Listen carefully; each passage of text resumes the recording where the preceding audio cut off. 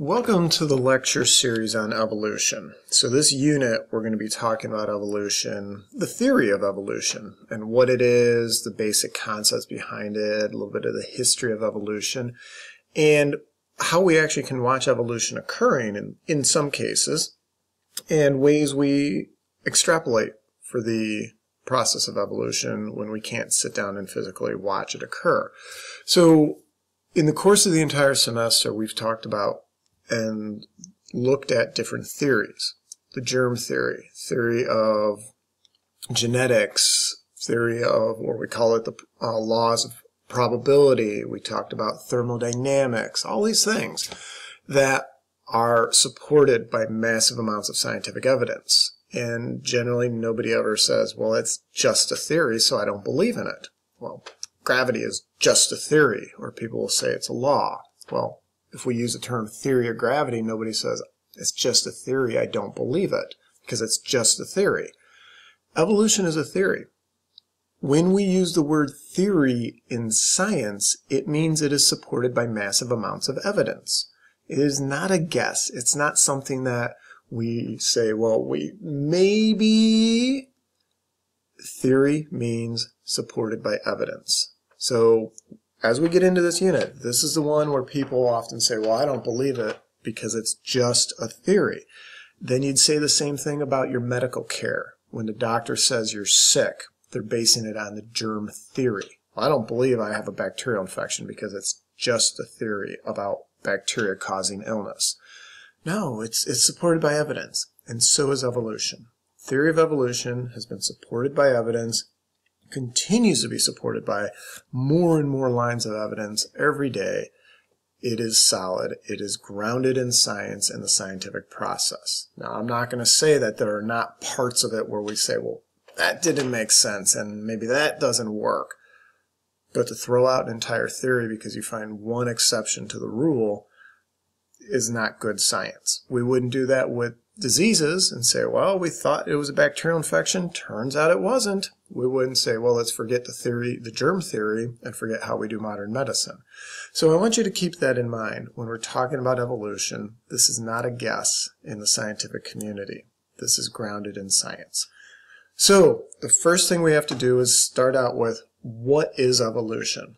What is the basis of this idea? What are we looking at? And what I want you guys to focus on, we could put little red stars around this if you want. Evolution is the change in the genetic frequency of a population over time. And when I use the word time, think about generations. Do not think about years, because oak trees, you're not going to get generations very quickly. Humans, whales, elephants, we don't have a new generation that quickly. So in time. So time is really not the main thing to say, well, it has to happen in the next 10 years. It may take hundreds of years for certain species to evolve. But other things that go through generation cycles instantly, bacteria, 20 minutes. Then we can see evolution happening in front of our eyes. This is why antibiotics are not as effective as they used to be. Bacteria have evolved because they reproduce and they go through a generational cycle so darn quickly. So, alright, so evolution's not a new thing. Man has been trying to understand life since, as far as we can tell. Ancient Greeks were trying to understand life and trying to understand the relatedness of life on Earth. Why do we see all these things on this planet? How did they get here? What's the reason we have this biodiversity? And the earliest explanations were always based upon myth and religion. How did it come to be? Well, there's this idea, this thought. The Mayan story of creation. It took the gods, and they have multiple gods in their religion. It took the gods 4 attempts to create man, and it involved the clay jar or clay jug at the river and the jaguar that broke the jug and kept breaking the jug until finally the gods got it right and created the human form. Is that the right way to think about life beginning on this earth? Because in the course of the earth's history, millions of people believe that. There are still people on earth today who do believe that. But can we support it with science? No, we can't. We can't support that concept with scientific methods. You can't run an experiment to test for the clay jug and the jaguar at the river and the gods creating man. So if we can't test it scientifically, we don't bring it into the scientific realm. It's not to say it's not a great belief, but it's not a scientific or a scientifically supportable concept. So, like I said, humans have been trying to sort this out since they first really started trying to understand themselves and life on Earth.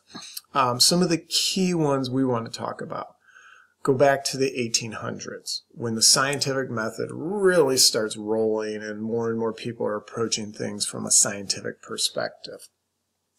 Back in the 1800s, we have a gentleman named George Cuvier. Cuvier came up with this idea called catastrophism. Now, he thought that all life on Earth was created at the same time. Okay? Everything. Oh, sorry, I spelled this wrong.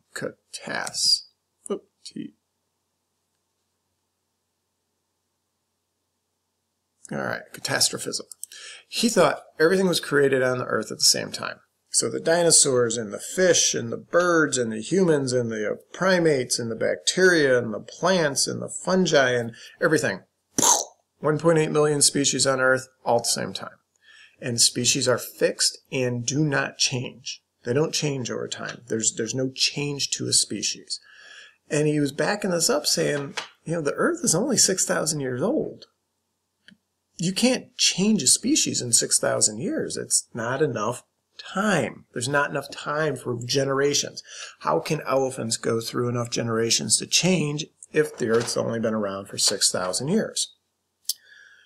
But the reason why we have some things in the fossil record that are not on the planet today is because of natural disasters, catastrophes. Now, we see these happening all the time. Wildfires in California, earthquakes, landslides, tornadoes, volcano eruptions. The Earth is constantly producing natural disasters. Cuvier felt that is why species went extinct. Not species changing, but species went extinct because of these disasters. So in catastrophism, in that concept, the species diversity on Earth will continuously decrease as they continue to get wiped out by natural disasters, because there's no new species being produced, no new species evolving. Our species diversity count will continue to go down.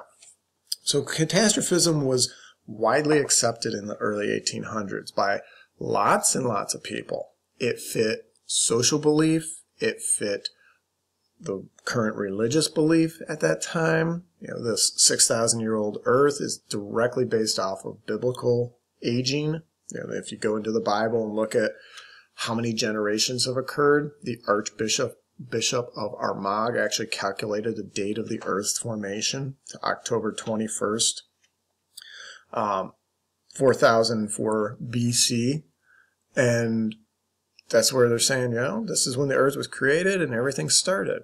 So it had huge popularity for a long time because it made people comfortable with it fitting their belief system. Now, in the 1800s as well, we get another individual named Lamarck, Jean-Baptiste Lamarck, and he proposed a different idea.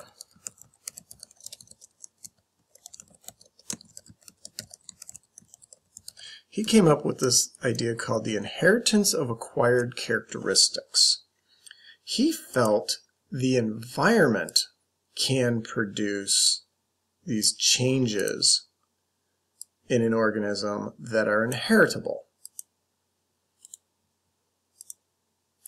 And his idea, or his example, was a giraffe. So the giraffe had a short neck. The original giraffe ancestor had short neck.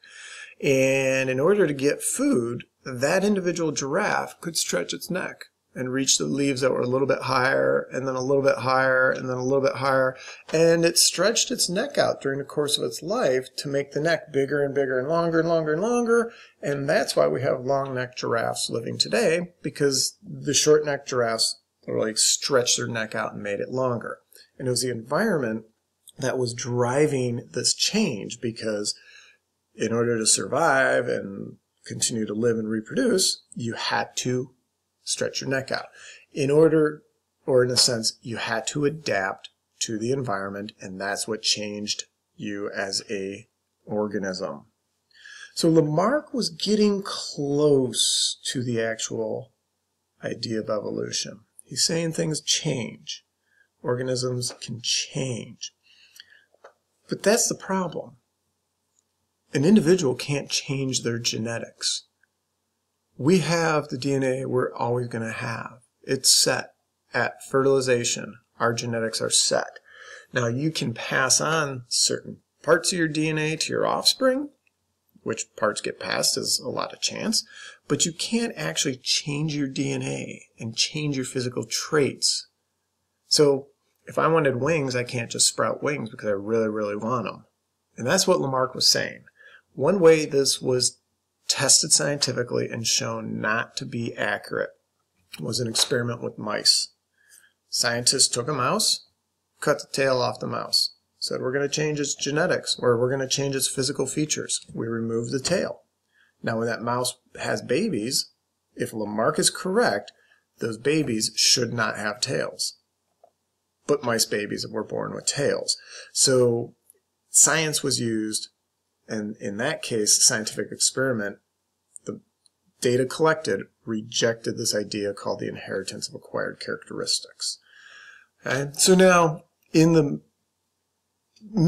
about the mid-1800s, along comes this young man named Charles Darwin. He is a name behind evolution. He is not the only one. His grandfather actually proposed this idea, and lots of other scientists contributed information. But Darwin is the one who really took it, put it together, kind of packaged the concept, and was able to present it in a way that made sense. So Darwin jumps aboard this boat called the HMS Beagle in 1831, and his job was to be the ship's naturalist. Basically sail around the southern hemisphere with the English Navy and collect stuff, identify it. Plants and animals and resources that the British Navy could use. They're exploring new trade routes in the southern hemisphere, etc. And as Darwin is collecting these specimens, he starts asking lots of questions. What about this? This doesn't make sense. That doesn't make sense. And what he's seeing is kind of conflicting with his religious upbringing. Because he was brought up to have the same religious beliefs as most people in England in the 1800s. He was presented with catastrophism. That's what you're supposed to believe. Okay. But what he's seeing, what he's witnessing, the evidence doesn't fit the belief of catastrophism. So Darwin actually went to college. He wasn't a good student at all. Started out, went to school to become a doctor, didn't make it, crashed and burned, bails out. Goes back to school to go into theology. Gets through, gets his degree, but just wasn't a good student. But what he did love were his science courses. He took several of them multiple times just because he wanted to learn it better and better and better.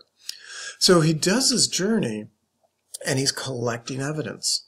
So he's got a scientific background because of his education, and that evidence he's collecting raises a lot of questions for him. What about this? What about that? What about that? And he uses a scientific approach to try to answer those questions. That's the big difference here. He was not basing it on myth, religion, a belief system. He was basing his views about evolution or about these things he was seeing on science. That's the key. If you cannot test it, cannot design an experiment and test for it, then it doesn't fit into the scientific realm.